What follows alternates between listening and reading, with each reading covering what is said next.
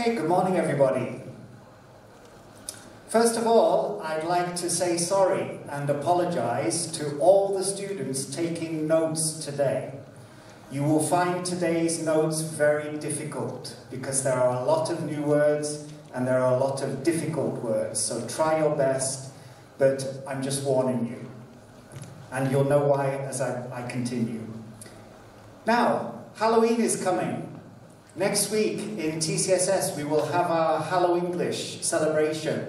There will be game booths in the hall, we will be celebrating for 2 days, it will be a lot of fun. I hope as many students as possible can join. But I thought since Halloween is coming, our topic today should be this. What are you afraid of? What do you fear?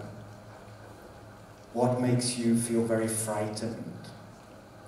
Now, most people in their lives have some fears of some things. For example, maybe you are afraid of ghosts, if you believe ghosts exist. Maybe you are afraid of spiders. I'm afraid of spiders. Maybe you're afraid of these little things, cockroaches or insects. Maybe you're afraid of dogs. You're afraid the dog will bite you. Maybe you're afraid of the dark. When the lights go out, you're afraid of what's hiding in the dark. Maybe you're afraid of heights, falling from a great height. You can't look down when you're at the top of your building. Maybe you're afraid of injections. This one is a little unfortunate because we need injections now to fight COVID, but maybe you're afraid when you go for your injection. Maybe you're afraid of flying, getting on an aeroplane, traveling. And one common fear for all students is exams. Maybe you're afraid of exams. So these fears are normal. I would say most people have some fears in their lives. But when a fear becomes abnormal, when a fear becomes irrational, when a fear becomes illogical, when a fear takes over your life, when you keep thinking about it, when you are so worried about it you can't live your daily life, then it's a problem. It becomes a disease. It becomes an illness. And we call this kind of fear, where it's too big, too strong, too intense, we call this a phobia. That's a very, very strong fear of something. And not only a strong fear, it's illogical. Sometimes it has no logic. It's not rational. You can't explain it. It's like an illness. Now, how do we use this word phobia? You can say, for example, spiders. She has a fear of spiders. That's normal, to fear something like spiders. You can also say, if it's a bit stronger, she has a spider phobia. That means a stronger fear. And if you want to be really, really impressive, you can use the medical name, which is often taken from Latin or Greek. And you can say she suffers from arachnophobia. Arachno is the Greek word for spider. Which one sounds more impressive? If you say, I have a fear of spiders, or I suffer from arachnophobia. The last one is more persuasive. It makes it sound more terrible. So we're learning about phobias today so you can impress people with your knowledge. Or dogs. You can say she has a fear of dogs. She has a dog phobia. Or you can use the medical word. She suffers from cynophobia. Sounds more impressive, sounds more serious. And let's not leave out cats. Okay, she has a fear of cats. She has a cat phobia. She suffers from ailurophobia. Wow, what's that? Nobody knows, but it sounds impressive. Now, some phobias have become common in English. We hear them very often, and we see them in the news. So I want to share a few common phobias with you now. One is claustrophobia. Claustrophobia is fear of small spaces. So people with claustrophobia cannot, for example, travel in a lift very easily. Or if this room is very small, they feel unsafe, they feel fear. So claustrophobia, fear of small spaces. Then we have the opposite of claustrophobia, which is agoraphobia. That is fear of crowds, fear of open spaces. When there are too many people around you, you suffer from agoraphobia. This is a very serious illness for some people. And in a place like Hong Kong, it's very difficult to suffer from agoraphobia because Hong Kong is usually very crowded on the streets. You may have heard this one in the news, homophobia. Homophobia. This means a fear of gay people. This is often a common topic in the news these days. And another common topic is xenophobia. Xenophobia means fear of foreigners, foreign people. They come to our country, they don't speak like us, they don't dress like us, they don't behave like us, we're afraid of them. We suffer from xenophobia. And linked to xenophobia a little is Islamophobia, also in the news these days. That is a fear of Muslims. Don't know why, don't understand it, but some people suffer from this, okay? So these are some common phobias you might see in the news. Now, there are many, many phobias. There are hundreds of phobias, and some of them you've never heard before, but you could maybe guess the meaning from the beginning of the word. So let's see if we can guess a few phobias now. Aerophobia. Can anybody guess what that is? Fear of what? Have you heard of any words beginning with aero before? Aeroplane. Fear of flying. Aerophobia.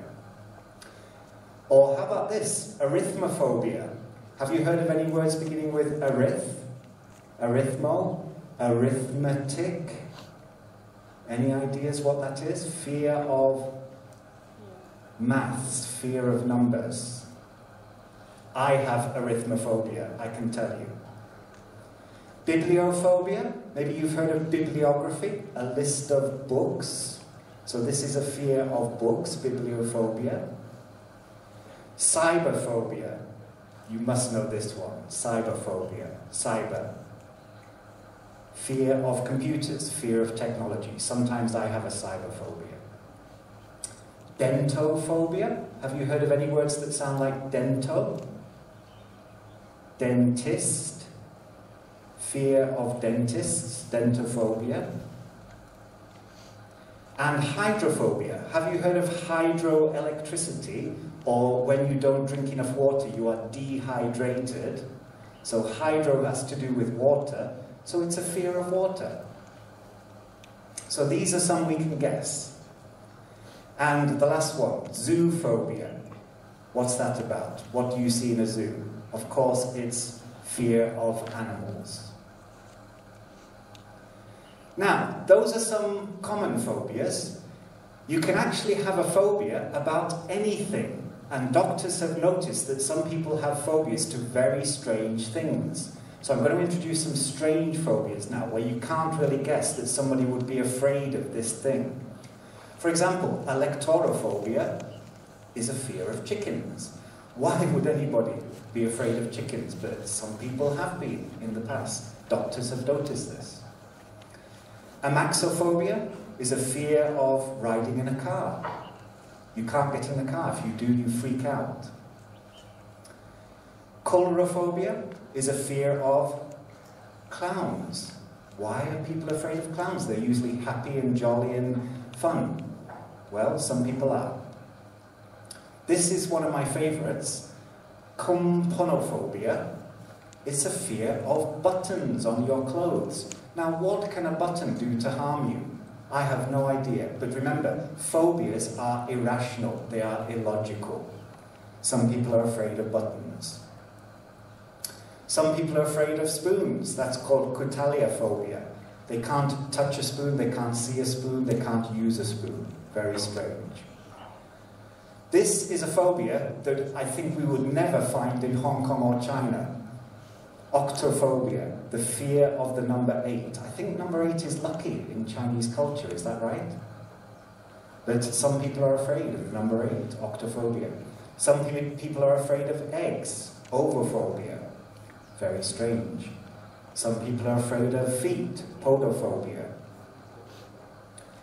This one I will never understand, and I think nobody in this room has this phobia, somniphobia.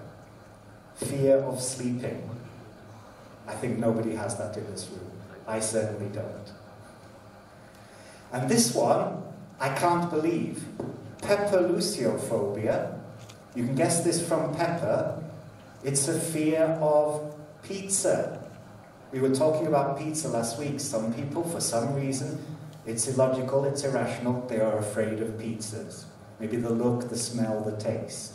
So anyway, fear of pizza. I'm sure Miss Daria does not have pepperluciophobia. Now, when you have a phobia, what can you do? Well, you can suffer, or you can take steps to overcome your phobia. How do we do this? The best way is what we call exposure therapy. That means facing your fear and learning to cope with it and learning to accept it and understand it. So, for example, let's take an example of spiders. Do you remember the name of this phobia? Arachnophobia, fear of spiders. What can we do to overcome this? Well, first of all, we can get knowledge. Read a book about spiders. Find out that they are not so dangerous. Then, maybe we hold a picture of a spider. Not a real spider, just a picture. Just to get used to the idea. Then the next step, if we're successful with holding a picture, is visiting some spiders in a zoo. Actually seeing them live. And then the final step, if we're very brave, is holding a spider in our hands. And when we've done that, we've overcome our phobia. We no longer have this phobia. We are no longer arachnophobic. So this is a way to face our fears. And I think this is true in life. If you have a fear, don't run away from it. Face it. It's not as scary as you imagine. Imagination is often scarier than the real thing.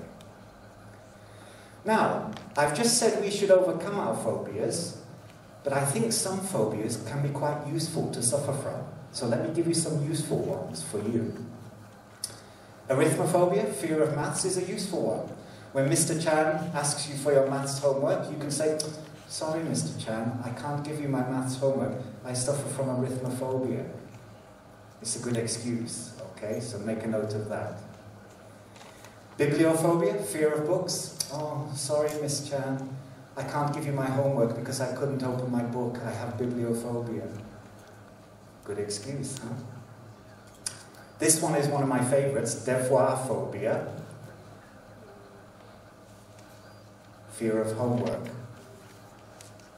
I'm sorry, teacher. I have devoirphobia. You have to forgive me.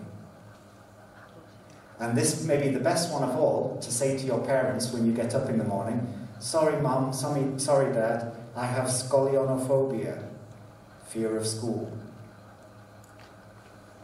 Now, the only way you can use these excuses is if a doctor has told you that you really have this phobia. Otherwise, nobody will believe you. So you have to be certified by a doctor first.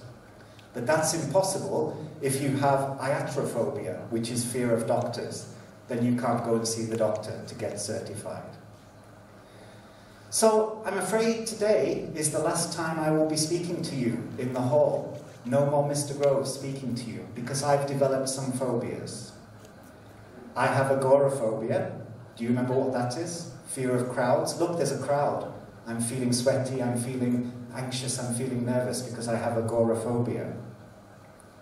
I have glossophobia, which is a fear of speaking in public. Here I am speaking in public, I'm afraid. I have glossophobia. I can't do it anymore. I've also developed paedophobia, which is fear of children. Sorry, you make me afraid. I can't do this anymore. But even more specific, I have ephebiphobia, which is a fear of teenagers, which means you. I'm afraid of you, so I won't be speaking anymore. So bye-bye, Mr. Groves. But what did I just say? How do you overcome phobias? You face them. So I guess I should come back next time to face my fear and overcome my phobias. Okay? So maybe not the last time, you'll see. Now, to finish, did you develop a phobia this morning? I am sure that you now have a phobia which you didn't have when you were coming into the hall. And let me tell you this phobia, and this is why I apologize to the note takers. You have hippopotamonstrosis quipedaliophobia. I'm sure everybody in this room has this. Don't try to write it down. It means the fear of long words. And isn't it ironic that the word for the fear of long words is the longest word you've ever seen? So I think that summarizes my talk for today. Thank you very much.